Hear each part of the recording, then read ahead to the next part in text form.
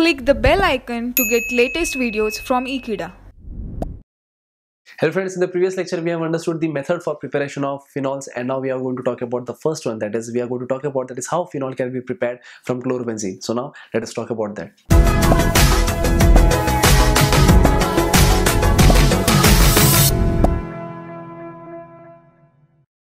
So now friends, we are going to talk about the preparation of phenol from chlorobenzene. So there are basically two methods from which we can prepare or which we can convert, that is chlorobenzene to phenol. So for example, the first one that I am going to talk about is Dawes process.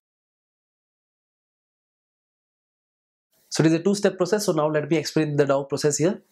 Suppose we have to consider chlorobenzene, and that is what I am considering here as chlorobenzene. And this chlorobenzene should be treated with, that is, excess amount of NaOH, or I could say like 2 moles of NaOH. And that also should be an aqueous solution. So in this case, basically we are providing a temperature of, that is 613 Kelvin, and obviously at high pressure, that is around 300 atmosphere.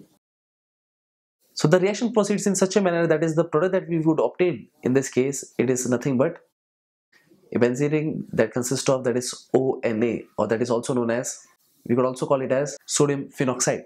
So this is the thing that we have got, but this is not the main product that we are needed. We are needed a phenol. So that's the reason this, that is benzene, along with that of ONA, that is sodium phenoxide, is basically treated with dilute HCl. So now let us understand that what is the reaction and how we can obtain phenol.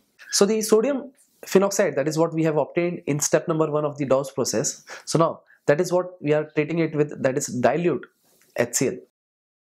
This process, basically this Na, it would be replaced by the hydrogen atom over here, and that is how basically we could get a benzene ring which consists of OH, nothing but what we have obtained is phenol.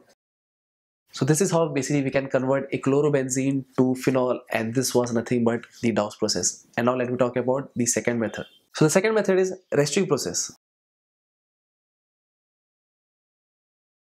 So this is a one-step reaction, and in this case basically we will consider a chlorobenzene, that is 1 mole of chlorobenzene, and we have to treat it with water molecule, that is HOH.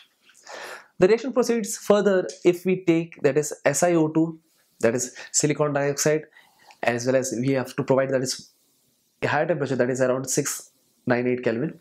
So in this case basically this Cl and this H, it would be removed in the form of HCl as a byproduct, but meanwhile this chlorine atom, it would be replaced by OH group. So that is the reason that we could get a benzene ring on which basically OH group is attached, and this is what we will get HCl as a byproduct. So the main content that we needed is phenol. So this is how we have got phenol from chlorobenzene, and this were nothing but the two methods from which we can prepare phenol. So that's it. So thank you friends for watching this video. I hope you have understood this video very clearly, and I hope I will see you next time. Till then, don't forget to subscribe Ekeeda channel. Thank you so much.